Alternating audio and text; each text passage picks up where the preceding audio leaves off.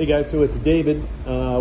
Today we're going to replace the relay for the jack plate. A couple things I want to show you before we do that is I was having a problem with the jack plate. It's been problematic off and on, and I had to replace the lift motor, and I'll show you that. But before we get into the relay, let me show you what I'm up against. Turn the power on. So on my left side of the wheel is the tilt and trim, or not tilt and trim, but the jack plate. And you can see it's coming up and going down. It's working right now, but it's intermittent. And it just seems like lately, every time I get on the water in a shallow area where I need that jack plate to get up, it doesn't work. And I got to get down there and change the polarity. But one thing I want to show you is the motor down here, the top of that, I replaced that. You can get one from TH Marine that's pretty darn expensive. They're pretty proud of it. I bought an aftermarket on Amazon, and I just want to tell you, don't be afraid of that. The only thing I would suggest is where the wires go into the motor housing, put some black epoxy sealant caulk on that. I use some of that waterproof adhesive caulk just to seal it up, but I've had it on here for about 3 months and haven't had any problems. But what we're going to do today, because of the intermittent working of the relay, I want to show you where it's at. This is a 2018 Ranger 520L, and it's a little difficult to get to, but one of the reasons I want to show you and why is on the fuse, I actually painted jack plate on there because I was eating up fuses and actually had one distorted, and I believe it's from that motor that I showed you that replaced that was causing some of the problem. So on a Ranger, it's a little difficult to get to, but I want to show you what we're after for the jack plate relay. It's back here in the corner. You cannot access it any easier from going under the rear access plate for the pumps and things like that for the power poles. So it sits right behind the battery switch. But to give me a little bit more access, I'm going to take this battery switch out of here as well. It's just 4 screws. So let's get started. We're going to turn the battery to the off position so we got everything dead. I've already started these screws out of here to shorten the length of the video. Because of the location of it and its challenge to get to, you're probably not going to be able to watch the whole video, but you can see this is now can be pulled out of our way. But I'm going to leave it right there for now. I'm going to do my best to video the removal. It's just 2 screws on each side. You got a drill motor, but it's a little hard to get back in there, so hopefully it won't take me too long to get it out. I know I'm blocking the view with the camera, but give me a second and we'll pull it out of here and we'll get started. Want to do it real time so you know what you're up against when you do it yourself. The biggest problem is getting alignment of the screwdriver because of all the sonar cabling and everything that runs back in here. The back side of the screw is the hardest one because you're actually doing it blind. You can't get eyes on it. And so it's a matter of feeling for that back screw. And so, though I would love to use my drill motor, it's just probably next to impossible to get it back in there like you need. So what I'm doing is trying to finesse the tip of the screwdriver into it and then work my hand back to back out. So that's what I'm doing right now.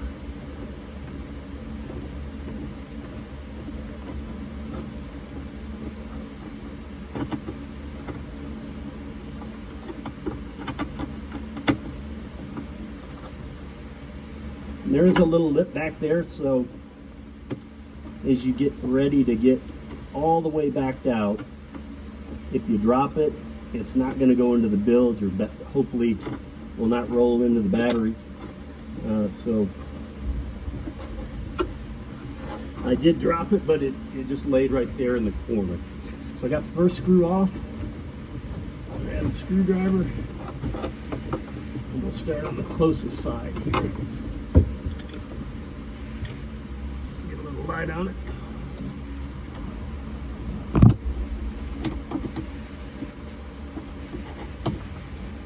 Again, use your fingertips to finesse down there in the location of it. Set that Phillips, it's a Phillips screw.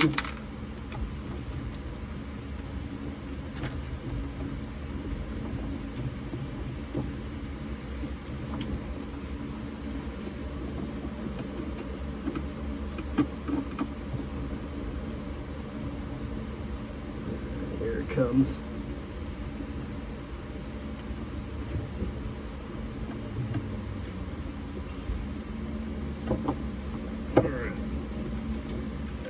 So I'll take the whole thing off there. All right.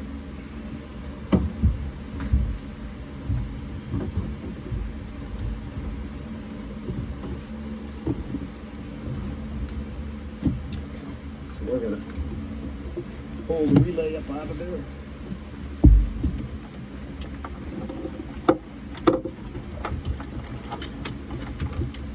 Reposition the camera so you can see what we're doing.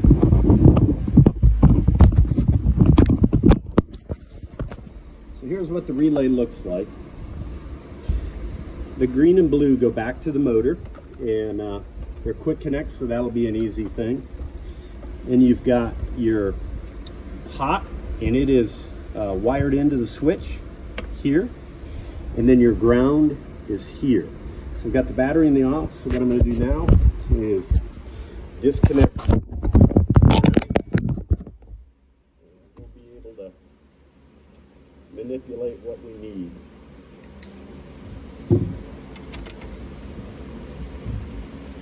On the drive.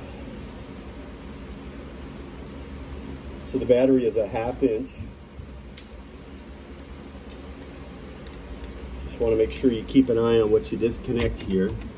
So when you go to put it all back together, you don't inadvertently leave something off and then something not work for you.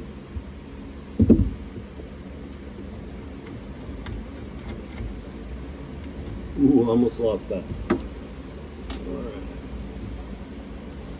So we're looking for the negative.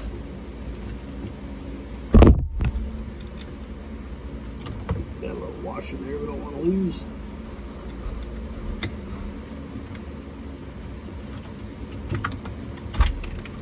Alright, we got the ground disconnected. And now we're looking for the hot. So on the relay, it actually is going to run to a fuse before it runs to the wiring harness. So this is a replacement. This isn't factory, but this is the one we're after right here. So I'm going to have to cut the fuse out and then reconnect to the hot on the battery. So I'm going to do that right now. So this wire goes to the switch, and there's no need to have to redo it. So I'm going to cut right here, and we'll put a new heat shrink on there. So I've got power disconnected now. And even though I'm not going to use the fuse holder again because the new one comes with one, you'll want to keep the actual fuse itself out of there because they're not cheap. Alright, so now the only thing I have to do, as I mentioned, you got a blue and a green that runs to the back of the motor. So we're going to disconnect those and leave those for another time, later on in the repair. And then what goes to the switch up by the steering wheel is these. However, it is very difficult to get to. It's way back up in there. So I am going to cut it here, give myself plenty of room to work with, and we'll strip that down, get the outer jacket off, and we'll just put the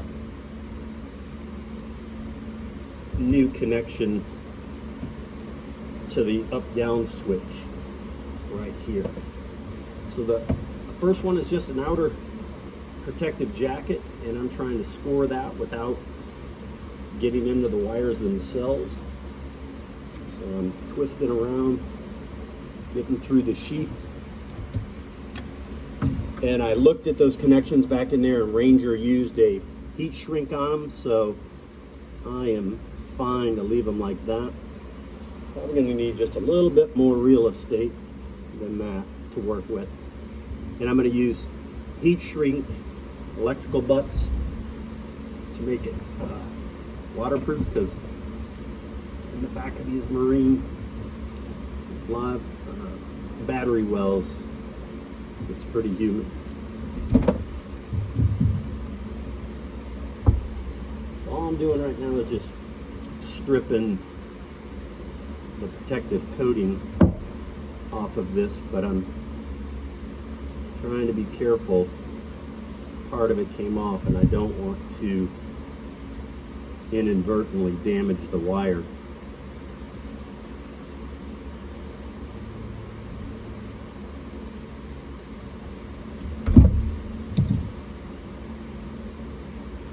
I'm going to pull these out of here one by one to get, I didn't get a full decent cut all the way around the rubber sheath that protects the electrical wires, and now I'm in fear of maybe damaging them.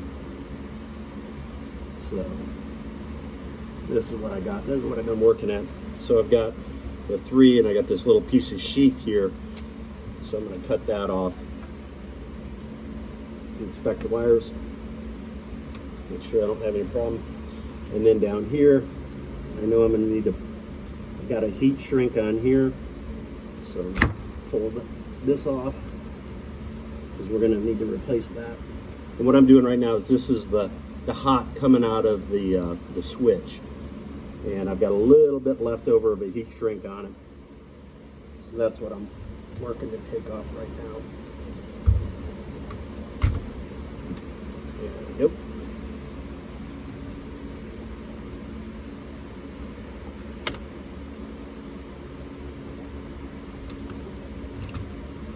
Alright, got that done. So I got my new pack. So I'll take the phone out of the holder and show you what it we're working with. So this is the new one. So the green and blue will go to the motor connection that I showed you back there. These are the female ends, and coming from the motor are the male ends. We'll connect those. They're color coordinated for up and down. We've got our hot, and it's already got the fuse relay built into it. But I'm going to have to cut this lug off, because, as you saw, it goes to a switch on my Ranger, and then we'll run the block. And then I got to cut these off. Even though these butt connectors are okay, I like to use heat shrink butt connectors, and that seals it. You could even put an additional sheathing heat shrink over it if you want, just for added moisture protection. And I may do that as well. So let me go ahead and put the phone back down here. And first thing we're going to do is I'm going to snip the hot on this one.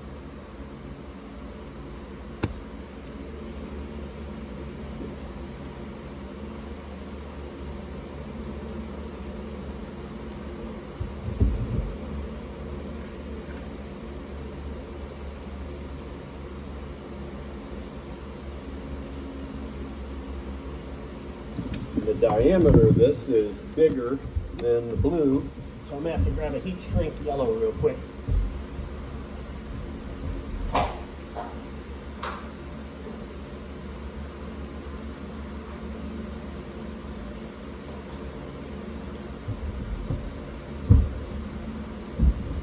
We're doing this in real time, walking you through it.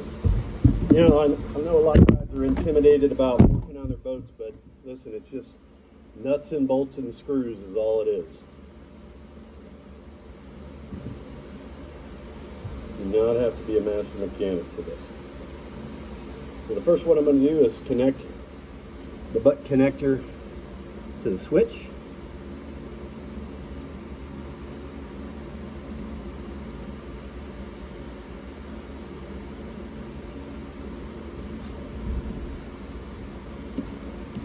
And again, this is for the fuse. This will give us protection should the motor burn out on the jack plate. And like I said, I believe I was experiencing some of that.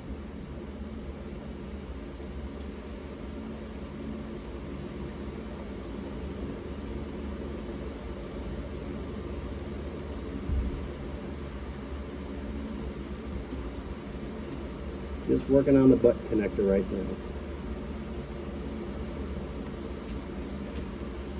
Squeeze that down. Then I'll heat shrink that in a minute. What we're going to work on now is connecting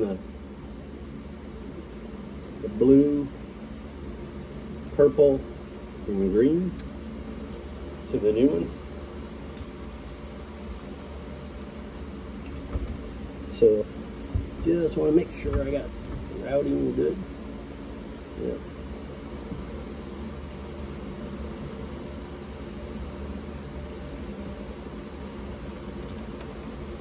So I'm going to cut the existing terminals off. And I'll stagger these just a little to give me a little bit more play in it. All I'm doing is taking the new ones, cutting off the ones that are not heat shrink. I just believe you get a better seal with those heat shrink ones.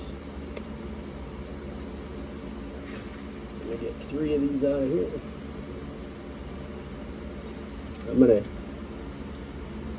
attach to this end first. I'm going to vary the depths of these so they're all 3 not side by side. I'm going to do the purple a little bit shallower.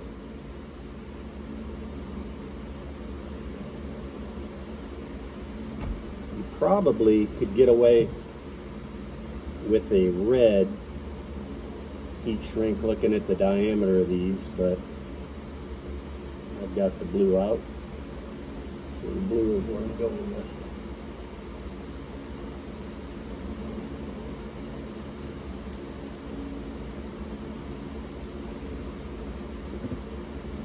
There's the first one.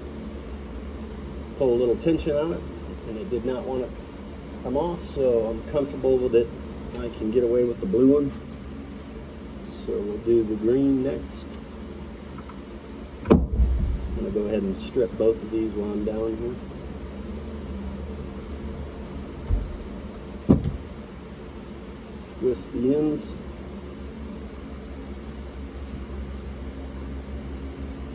Grab the blue heat shrink connectors. You can get these heat shrink connectors at Lowe's, but the place that I find is Harbor Freight Tool. You can buy them in bulk. Not paying for the middleman.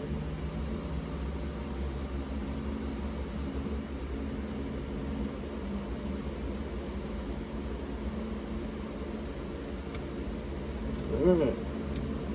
So we are ready for the new relays to hook up. So I got to quickly strip the wire ends on the new one. I know I'm doing that out of camera frame, but if you're taking on this repair yourself, you don't need to see how to strip a wire. I know you how to do that. Yeah. Twist those in so they go in. So I'm going to do that. First one is the shortest one, and that's the purple. Fold the other ones out of the way. I'm going to actually go ahead and put the crimps on the actual connector. Alright, so the first one is purple.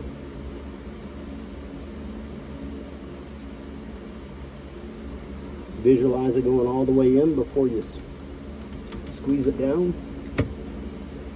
Next one will be blue.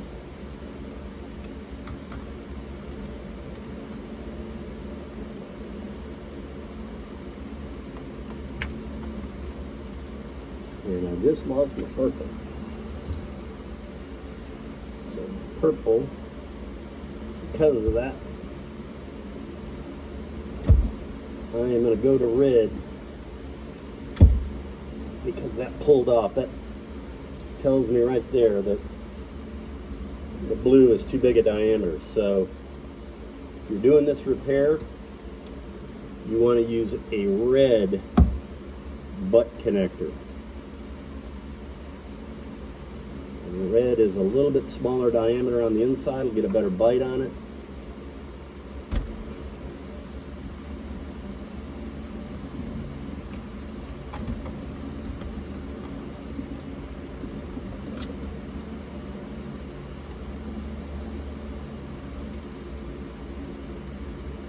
So I'm going to go get 3 red butt connectors. I will be right back.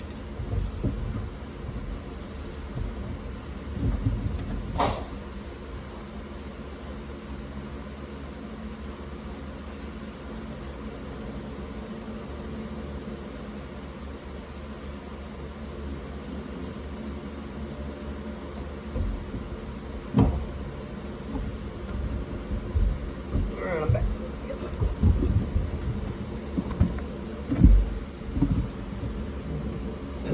So the blue slipped off. The only reason I went with blue to begin with is that's what came with the actual harness. So I'm going to go back to the boat side first.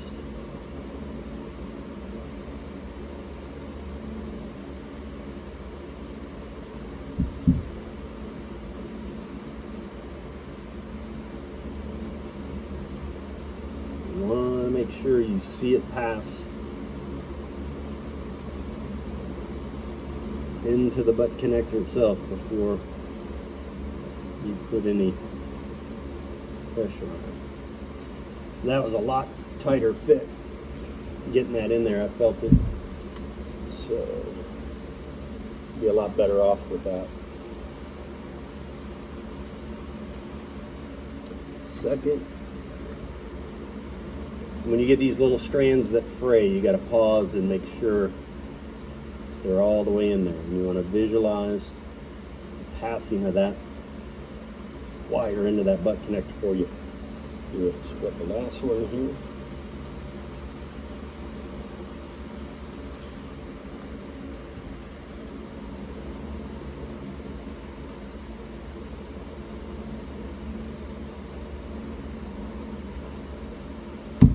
Got all 3 ready to receive. Again, this runs up to the steering wheel where the switch is. And I can see my yellow butt connector has come off. That's frustrating. We'll have to do that one with a red as well. We'll go ahead and connect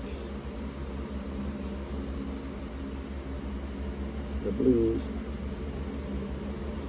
One of the things with the heat shrink that helps as well is if you get a pull on the wires or something while you're trying to fish something later on, you have less tendency to pull a wire out of a connector because the heat shrink actually adheres to the wall of the insulation on the wire. So it's twofold. It protects it from moisture and it protects it from becoming disengaged.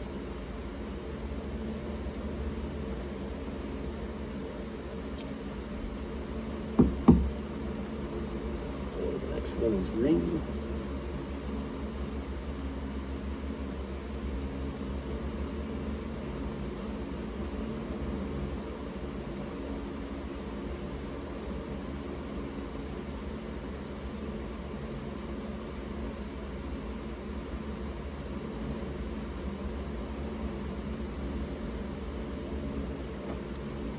Oh, just as I started to do the green, it slipped out, so I got to work it back in there.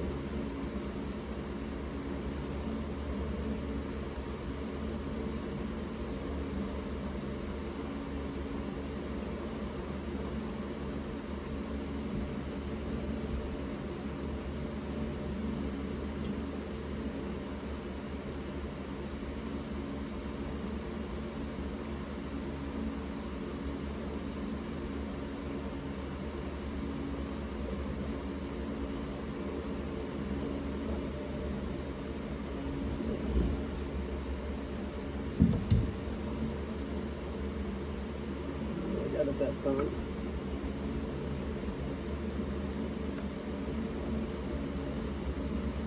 Last one is the blue one.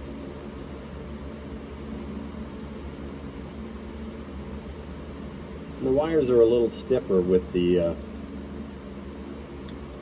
outside sheath on it, so they're not as flexible, so it gets a little challenging on the last one. Alright, so these are connected and ready to heat shrink. We'll wait on that.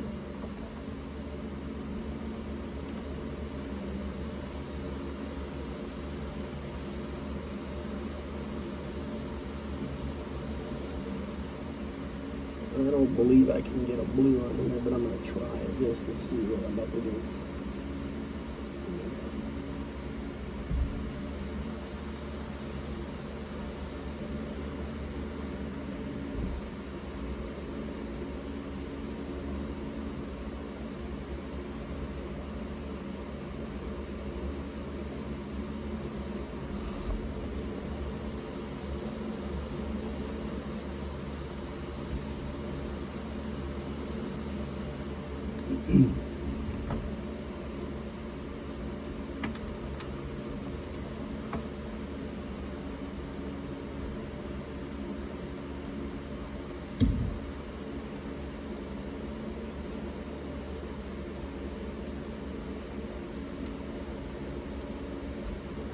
Gotta grab a new yellow one.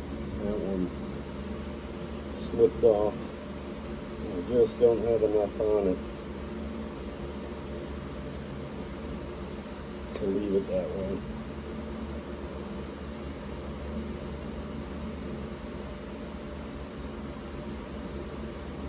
So because that yellow slipped off, I have a feeling I should be able to get a blue one on there. Boogered up just a little.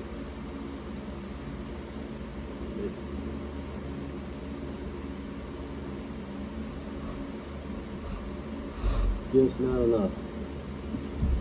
So I gotta grab another yellow.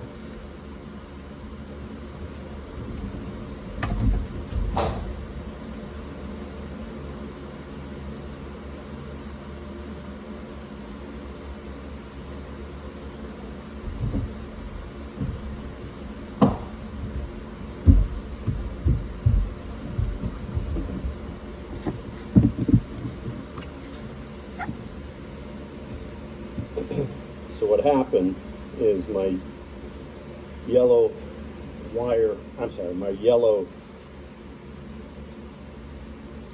connector did not hold and slipped off the fuse connector on the switch side.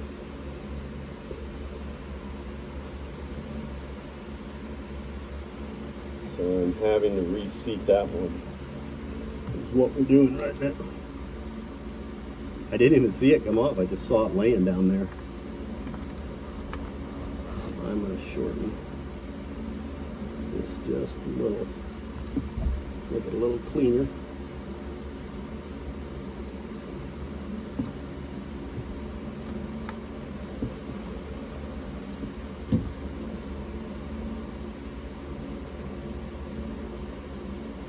Here those ends.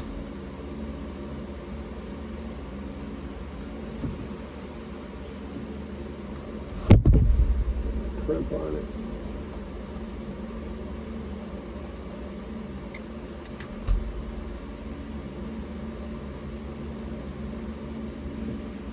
visualize the wires good.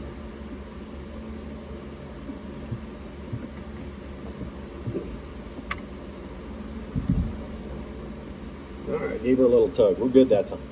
So we got the switch wired to the fuse, and I'll double check and make sure there's a fuse in there. Yep.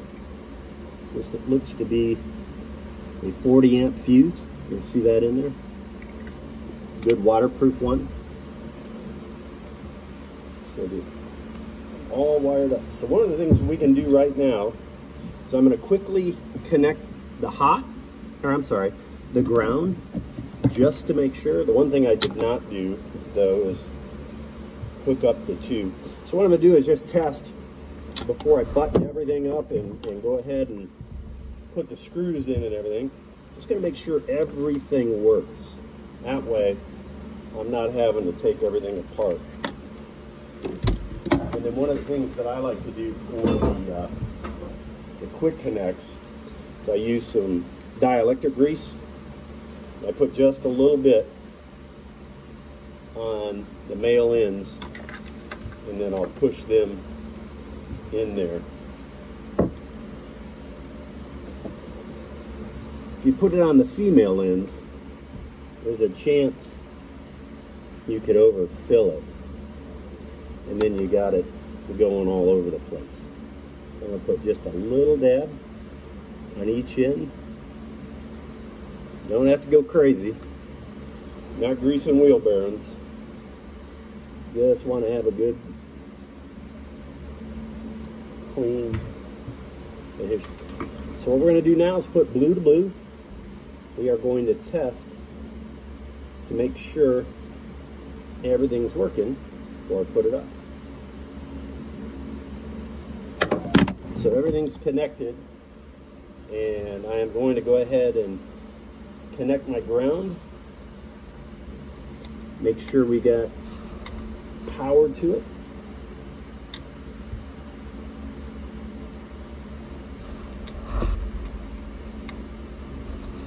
This will be the last thing before I put everything back together.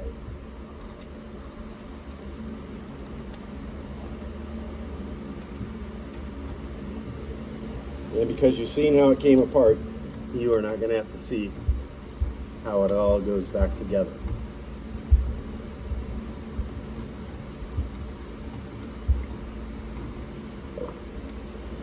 Alright, so got my ground connected to the battery, got my hot going to the switch, I've wired up going to the front of the boat. I still have to heat shrink all my connections, but we are ready to test.